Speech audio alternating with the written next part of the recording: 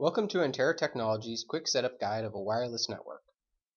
Our application will be to provide wireless security camera monitoring to a parking lot.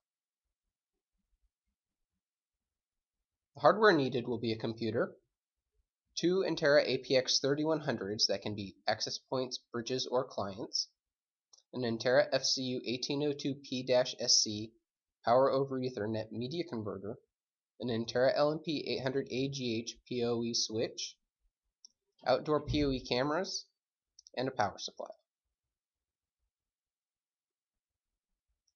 The setup will have the main office network connected to a media converter, which will be powering our access point on our roof. In the parking lot, we will have a power supply that is powering our PoE switch, which is powering the two security cameras, and also the client device that is connecting to the access point on our roof. Antaira products do not require software, but will have web-based management. Most PoE cameras will require software. In our case, we will be using Easy IP Setup. A test environment should be used on a separate network before putting the actual application on the main network. To set up the IP address of the computer, we will first go to the Start menu. We will then select My Computer.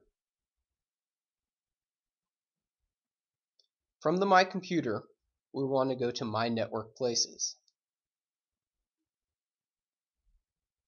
Within the My Network Places, we will want to go View Network Connections. Within the network connections, we will want to go to the Local Area Connection. From the Local Area Connection, we will want to go to the Properties. Within the Local Area Connection properties, we will want to scroll down to the TCP IP selection. We will then select Properties. Here is going to be the IP information for the computer. It is best to leave this information alone. We'll go ahead and select the Advanced button. Here we can put in IP addresses that are outside our subnet of the computer so that our computer can go ahead and talk to them. We want to press the Add button.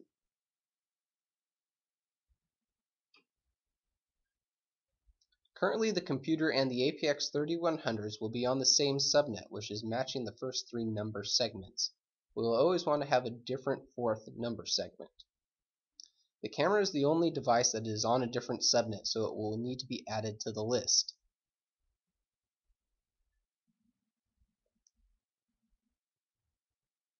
Here we can see that the camera has been added to our list of IP addresses.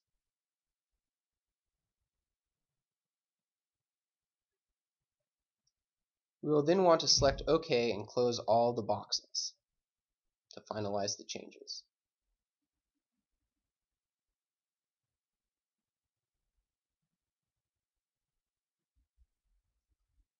We will then need to set up our first APX 3100 as an access point. To do this, we will open up an internet browser and put in the default IP information. We will then be prompted with a login. The default information is as follows.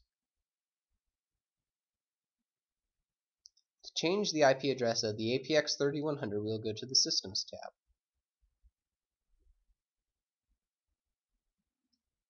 Within the Systems tab, we will go to the TCP IP settings. Because we are using multiple APX 3100s, we will want to make sure that the IP addresses are different.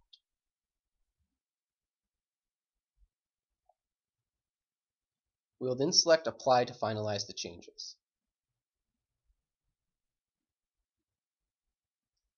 When changing the IP address, you will be prompted to log back into the unit under the new IP address.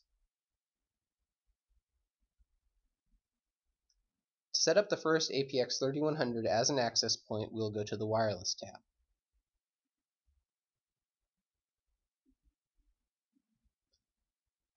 As default, the APX 3100 is set up as an access point. We will then go to the Profile settings to configure the access point.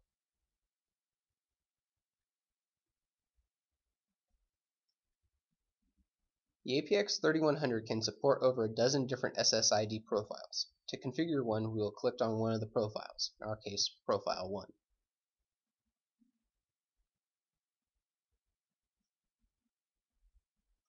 Within the profile settings, the user can select information such as the profile name, the SSID of the unit, and any security information that they might want to set up.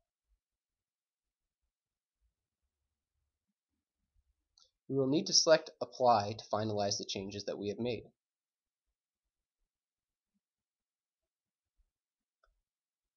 To verify that the changes have been saved, go to the Status page. Here under the wireless settings, we can see that the access point has been set up for the roof AP. We will now set up the second APX 3100 as a client. We will first log into the APX 3100 by opening up an internet browser and putting in the default IP information. We will then be prompted to log into the device. To change the IP address, we will go to the Systems tab. Within the Systems tab, we will want to go to the TCP IP settings. We want to make sure that the IP address is different from our access point.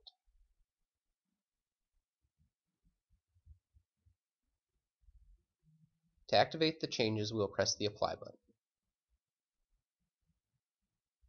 Because we have changed the IP address, we will need to log back onto the unit under the new default IP address.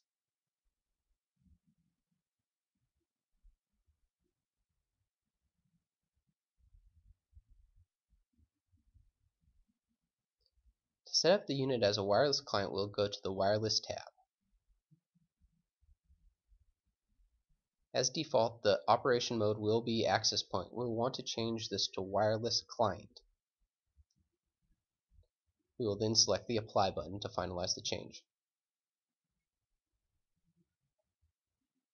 When the unit is set up as a wireless client, we will want to select the Site Survey button to look for local access points. Here we can see the list of all the local access points to our client device. On the list is the roof AP that we had previously set up. We will want to select the Select AP button.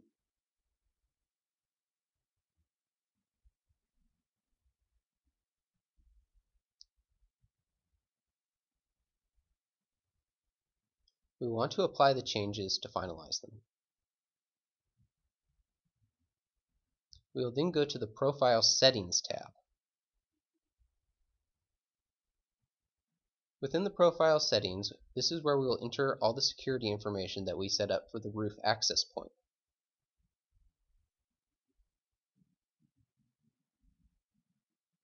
We will then need to apply the changed settings for the security settings.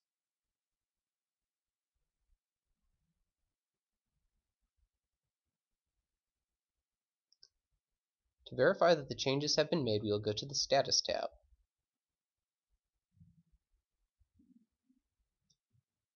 On the status page under the wireless settings, we can see that the client has connected to the roof access point. We will now need to set up the IP information for the IP camera. We will be using the Easy IP Setup software to change the IP address and view the IP address. Here we can see the default IP information from the camera. We want to select IP settings.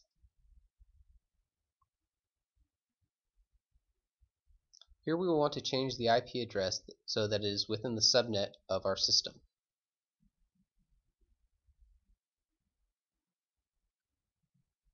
This will be simply done by typing in a different IP address that is within our subnet. We will then want to press the Apply button. By running the Easy IP Setup program again, we can verify that the new IP address is there.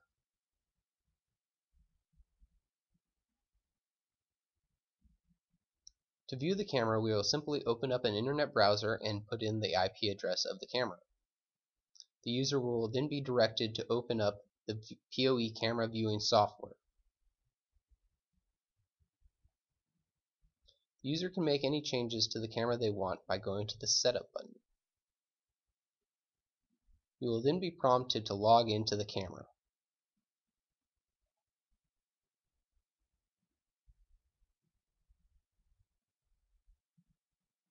Once you have logged into the camera, you can make any number of changes within the Setup button.